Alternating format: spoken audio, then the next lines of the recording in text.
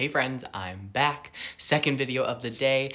After talking to you all in the comment section and on Instagram and getting this conversation going about these 3 new photos that were finally released from the Scream 5 set, I've realized there's a few little details that I didn't even notice and I completely looked over that obviously I need to comment on. If you haven't seen my first video in regards to these 3 new photos, go check it out on my channel. You can watch this first and then go back and see these new details for yourself.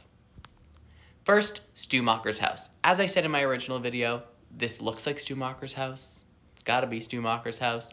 But the more I look at it and then compare it to the house in the original Scream, to the photos of the original Scream, it's kind of, there's not even an argument about it. There's no discussing it. It just is Stu Macher's house. The color of the house, the paneling on the house, the color on the windowsills, that like red color, even the posts in the background, the little patio.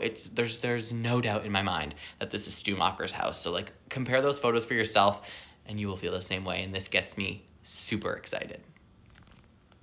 Next, Sidney's jacket. Also previously mentioned this in the first video, but the more I look at the jacket and compare it to the jacket that she was wearing, I think it was in Scream 3, the leather version. She had like the brown suede version in the second Scream. Scream 3, it was a leather version. This one is so similar. And this also gets me excited. This is Sidney hanging up that purple dress that she was wearing in Scream 4 for all of her book promotion in Woodsboro. She's hanging that up, putting back on her fighting jacket, that brown leather jacket that she's just about to kick some ass in. And it just makes me believe that she's an evolved version of Sidney, but bringing Sidney back to where we liked her all. Like, I didn't dislike her in Scream 4, but Scream 1, 2, and 3, she was that feisty kind of like fed up with everyone's BS kind of Sidney, and I think they're gonna bring that back. Next, obviously I knew Ghostface was in this movie. Obviously, I knew Ghostface was in these photos, but I didn't really like piece it together that this was our first time seeing Ghostface. The first time we're looking at what could be the new mask. I don't know a heck of a lot about these masks. I'm sure that you guys will let me know because there's a lot of you that are like super obsessed with the mask variations, which is great, but I just don't know a lot about it. But this is our first time seeing this Ghostface mask that's going to be used in Scream 5. So this is a pretty iconic moment that we've all been waiting for. In addition to the mask, we have the knife. The knife looks a lot more similar to the knife that was used in the first Scream.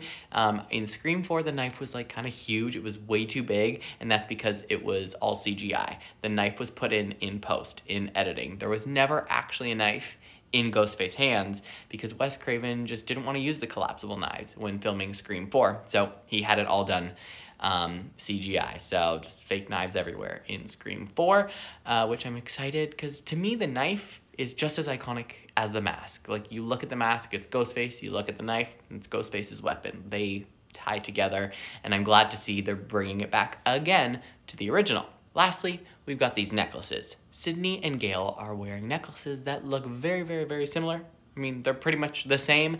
And I was talking to a group on Instagram and they said maybe they're best friend necklaces. I mean, that's a valid perspective. They've been through so much together, but I simply do not see them connecting on that level. I mean, even if they are great friends, I do not see Gale or Sidney ever putting on like BFF necklaces. So my first thought was that these are Deweys' ashes. The only reason I can think of that Gale or Sidney would come back to Woodsboro is if Dewey died. I mean, Gale would come back if there was a story to report. I just don't think Sidney would come back. So I'm speculating that Dewey dies at some point, like I did in my previous video. And that's why Gale and Sidney come back to town and his ashes are put in those necklaces and given to the people that are most important to him, which is going to be sad for us all, but someone's got to go, okay? Someone's got to go.